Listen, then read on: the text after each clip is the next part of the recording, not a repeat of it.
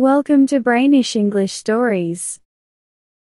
Once upon a time, there was a kingdom where there were no mirrors. The queen had ordered all mirrors to be broken into tiny pieces. If anyone had even a small piece of mirror in their house, the queen would punish them very badly. Now, why did the queen do this strange thing? Well, she was very ugly and didn't want to see her own face. She thought if she couldn't see herself, other people shouldn't see themselves either. The young girls in the kingdom were not happy about this. They wanted to see how pretty they were. They couldn't use rivers or lakes as mirrors because the queen had hidden them under stones. Even the wells were so deep that you couldn't see your reflection. They had to use shallow bowls instead of buckets because buckets could show reflections. Things were pretty sad, especially for the girls who liked to look nice, and there were quite a few of them in this kingdom. The queen didn't care about anyone else's feelings. She was happy that everyone else couldn't use mirrors, just like her. But there was a girl named Jacinta who lived outside the city. She felt a bit better because her boyfriend Valentine always told her she was beautiful. It's almost like having a mirror when someone tells you how pretty you are. Jacinta would ask Valentine, "What color are my eyes?"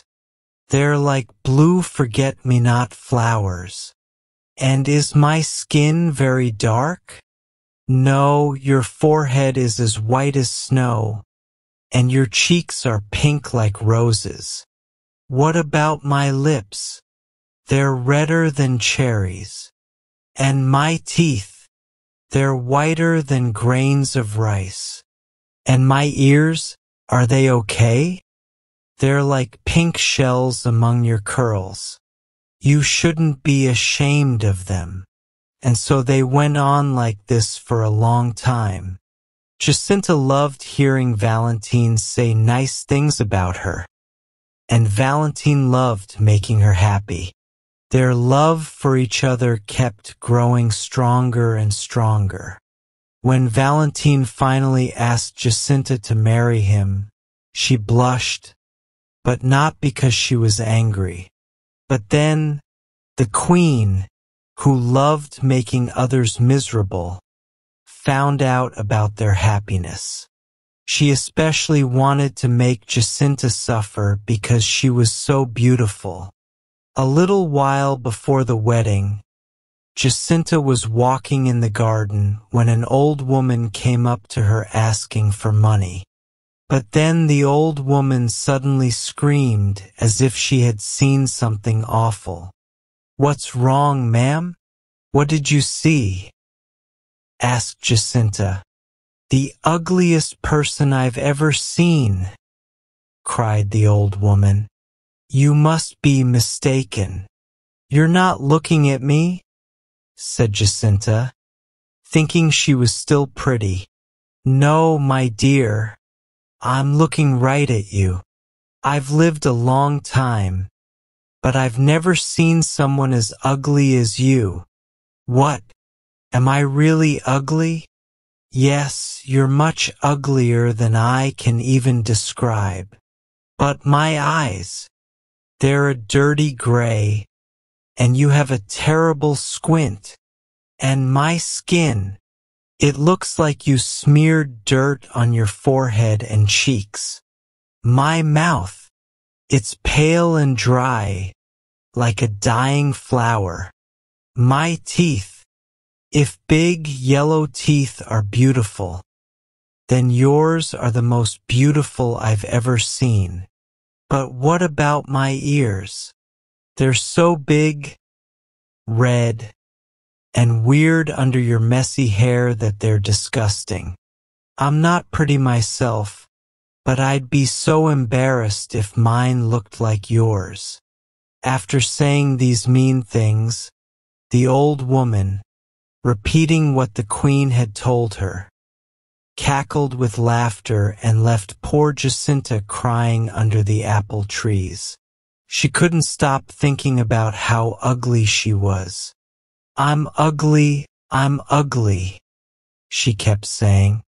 Valentine tried to reassure her, but she thought he was only saying nice things because he felt sorry for her. She believed the old woman who called her ugly. Valentine brought people from everywhere to tell her she was beautiful. Even the women said so, though they weren't as excited about it. But Jacinta still thought she was ugly. When Valentine asked her to marry him, she refused. "I love you too much to make you marry someone as ugly as me," she said. Valentine was heartbroken. He begged and pleaded with her, but she still thought she was too ugly for him. He didn't know what to do. The only way to prove the old woman wrong and show Jacinta she was beautiful was to find a mirror.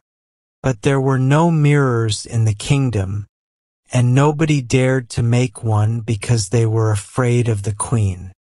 "I'll go to the queen," said Valentine sadly. "She might listen to us when she sees how beautiful and sad Jacinta is. Maybe she'll change her mind about the rule that caused all this trouble."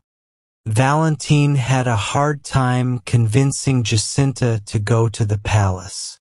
She didn't want to go because she felt ashamed, and she didn't see the point of a mirror if it would only remind her of how ugly she felt. But when Valentine cried, she felt bad for him and agreed to go. When they got to the palace, the queen was not happy to see them. "Who are you and what do you want?" she snapped.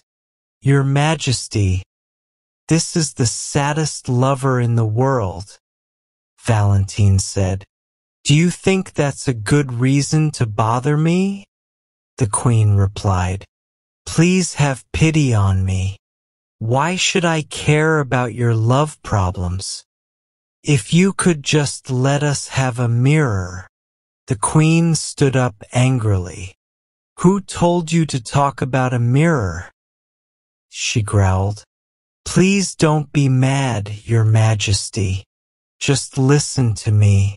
This young girl here, she's so pretty and fresh, but she thinks she's ugly." "Well," said the queen with a mean smile, "she's right. I've never seen someone uglier."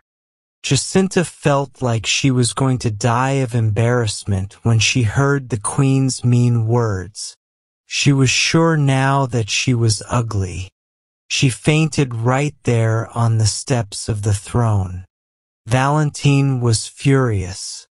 He shouted that the queen must be crazy to say such a thing. But before he could say anything else, the guards grabbed him. The queen signaled to the executioner, who was always nearby in case she needed him. "Get rid of him," the queen said, pointing to Valentine. The executioner lifted his axe, just as Jacinta woke up and opened her eyes. Then there were two screams. One was a happy cry from Jacinta because she saw herself in the shiny axe, looking so pretty. The other scream was from the queen, who couldn't bear to see her own reflection and died on the spot.